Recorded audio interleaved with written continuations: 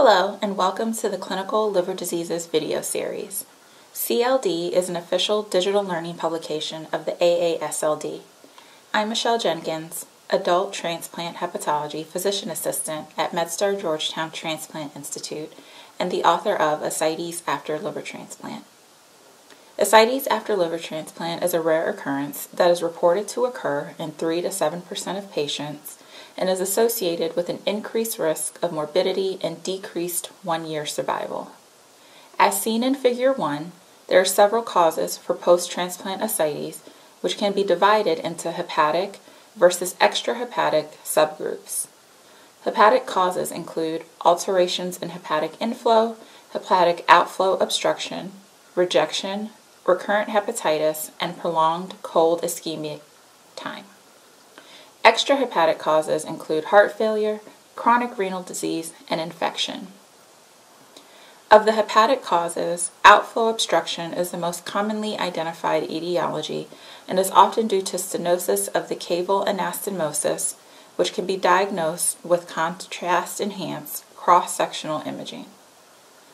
As seen in Figure 2, additional workup for evaluation of post-transplant ascites includes diagnostic paracentesis, transthoracic echocardiogram, and transjugular liver biopsy with pressure measurements and venogram. The treatment of post-transplant ascites is directed towards the underlying cause if modifiable. For example, patients with caval stenosis often undergo balloon angioplasty or surgical repair with prompt resolution of their ascites. Patients who are found to have recurrent hepatitis or rejection can be treated with antivirals and increased immunosuppression, respectively.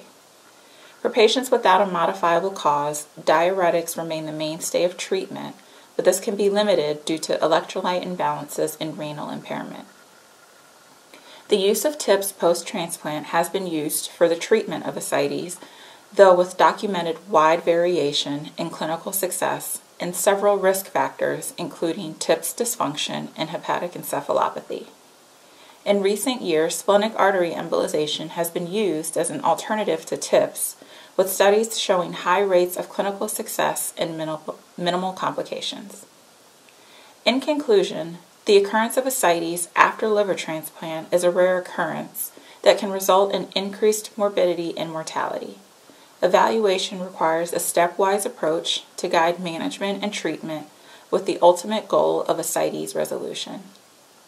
On behalf of all of us on the CLD team, I hope you found this review of post-transplant ascites useful. For more information about ascites after liver transplant, please visit us at www.cldlearning.com. Thank you for watching.